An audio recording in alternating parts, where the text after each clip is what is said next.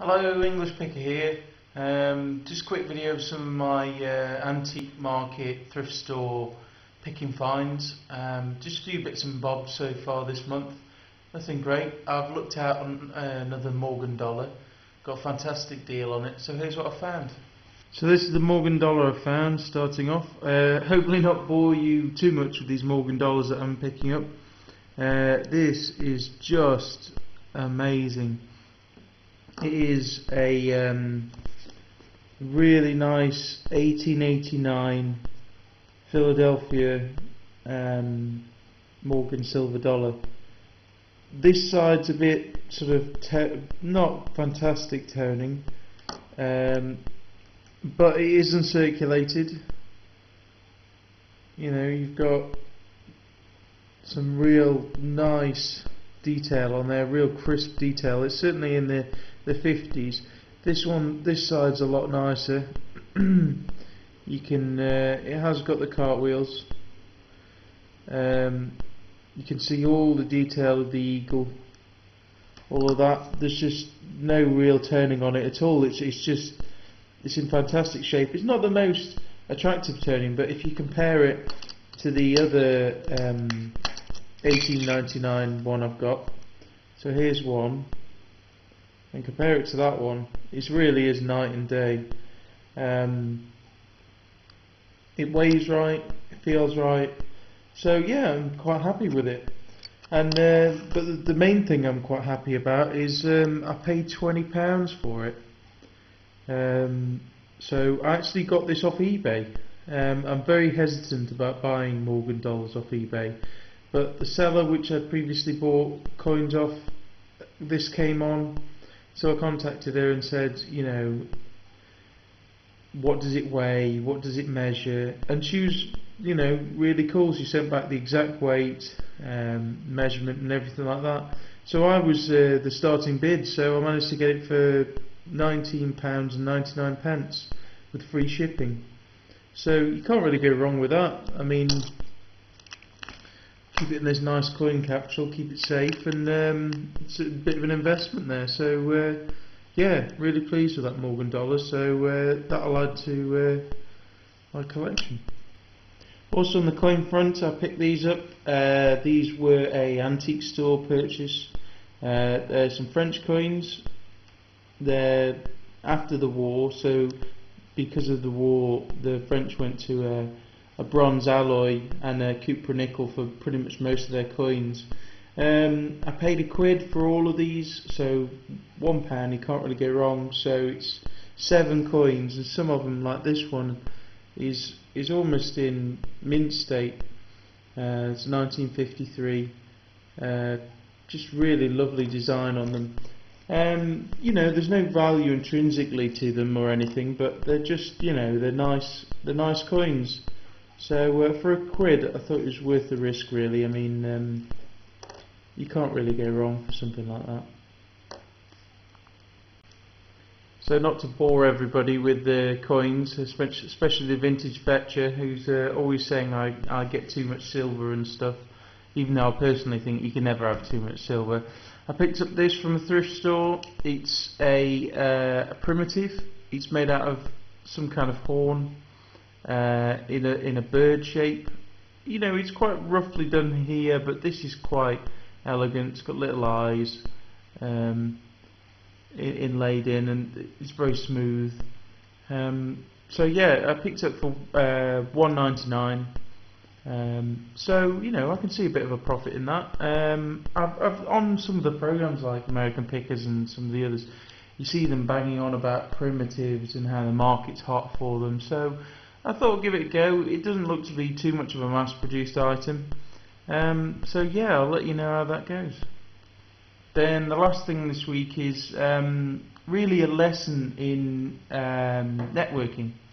And getting the word around about what you do and etc, etc. A lot of people know that I go out picking and also scrap copper and things like that. And a friend's dad said, "Oh, I've got this and this laptop, and it doesn't work, but you can have it if you want." So it's a Toshiba laptop. in very good condition, other than the fact of when you turn it on, it switches on and stuff, but nothing comes on the screen.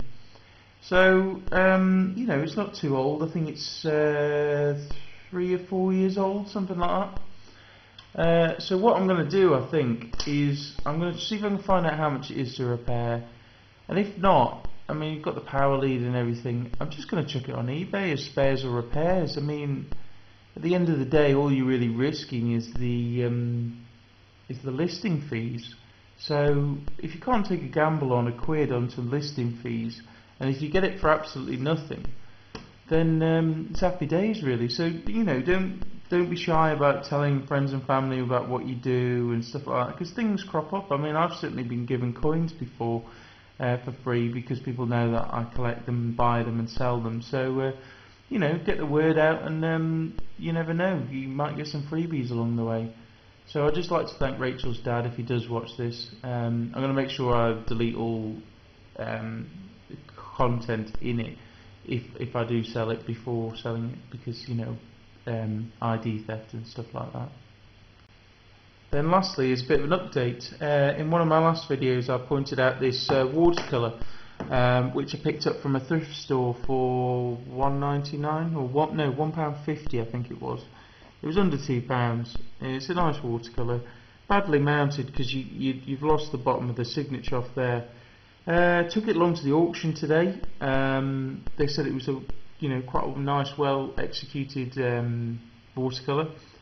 Prime candidate for remounting, so they suggested that I get a nicer frame and get it mounted properly, so you can see the signature and stuff like that. I mean, they still said that it would sell, but obviously they'll take their cut. But the auction estimate for it, for when I decide to put it in, is £30 to £40. So for a £1-2 sort of investment, it's a bit like Terminal 99 says, Will, that it's better than the lottery. Not that I do the lottery anyway, but investing in art is a good way forward. I mean, really, it's one of those things. It's a bit like old books. Just because it's old doesn't necessarily mean it's valuable. You've got to look for quality, and seeing this, I can see that, you know, it's an attractive looking picture.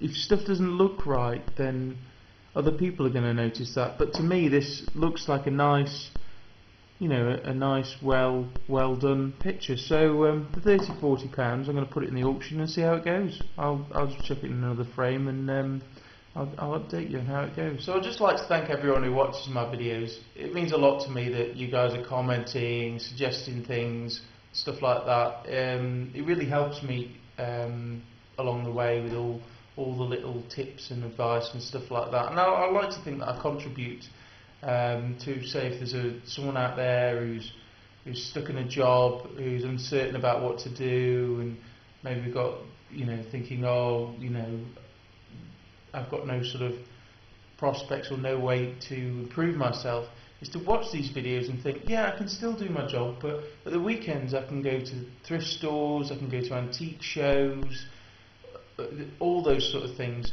and pick up one or two, you know, 4 or 5 really nice items for under like £20, and flip them and make a nice little profit. And then you've got, you know, a bit of beer money or some money to buy yourself that t-shirt you wanted or something like that. So even in these tough times, you know, there's ways of making money, little things like that. And I think that there's certainly a growing population of people who are really tapping into this market, and I'm really glad to be a part of it. So this year I'm going to try and get out a video at least once a week. So stay tuned for hopefully some great finds.